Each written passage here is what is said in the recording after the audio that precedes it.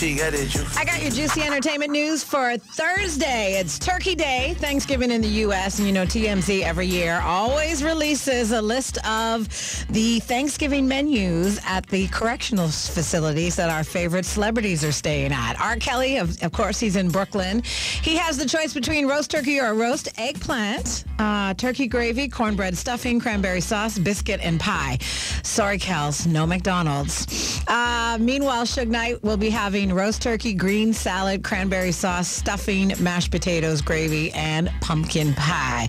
Hope you're getting your Thanksgiving turkey on today. And here is something that is just such a relief for the family and, of course, everyone who's been following this. All three men accused of murdering 25-year-old Ahmaud Arbery have been found guilty of felony murder. After just 2 days of deliberation, jurors reached a guilty verdict yesterday. All three men now face a maximum sentence of life in prison without parole. The judge also ordered that all three men remain in custody until their sentencing. The McMichaels and Brian were facing 9-count and a 9-count indictment for chasing down Arbery while he was out for a jog and murdering him last February. Absolutely horrific. I'm sure you've seen the video. Travis and Gregory armed themselves, pursued him in their truck while Brian reportedly cut off Arbery with his vehicle and then filmed the entire encounter. Like, absolutely disgusting. This was something everyone was waiting for.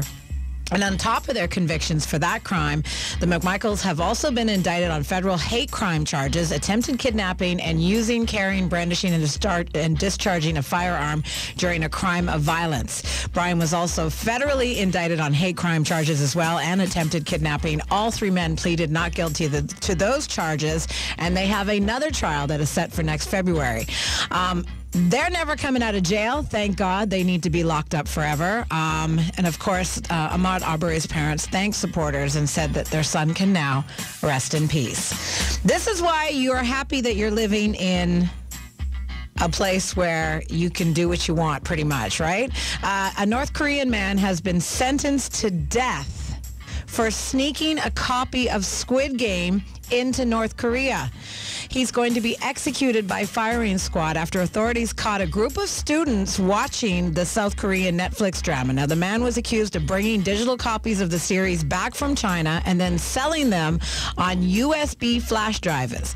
So he's going to be sentenced and executed by a firing squad for bringing a film, a movie, a series into the country. Now, the student who bought the copy was sentenced to life in prison, a student, while 6 others who watched it were given 5 years hard labor. Teachers and administrators at the school are also being punished, with some being fired and sent to work in mines. You know, watching media content from capitalist countries, specifically the U.S. and South Korea, is illegal within the dictatorship of North Korea and is punishable by death. But this is the first time that the elimination of reactionary thought and culture law has actually been applied in a case involving minors. And now the government said that they will mercilessly interrogate those arrested and trace every person in the distribution chain that will lead to further arrests. That's when you're thankful you're not living in North Korea. Jimmy Kimmel is reviving his Emmy-winning live in front of a studio audience December 7th with a live reenactment of the classic sitcoms Different Strokes and Facts of Life. It's a one-night-only ABC event that will feature Kevin Hart as the role of, you guessed it, Arnold, Damon Wayans as Willis, John Lithgow as Mr. Drummond, and Ann Dowd as Miss... I can't remember her name, but you know, the housekeeper. Also, a collection of A-listers will be behind the camera. Washington, Will Ferrell, Justin Theroux will all produce.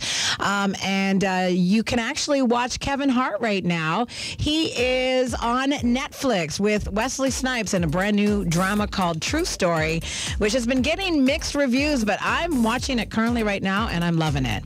And last but not least, Buju has entered into the NFT space. Yes, Buju has created a collection of rare NFT art pieces that will come in both and autograph canvas, and the NFT digital artwork designs are of famous Buju Banton portraits, programmable features, and unlockable content for NFT owners to enjoy.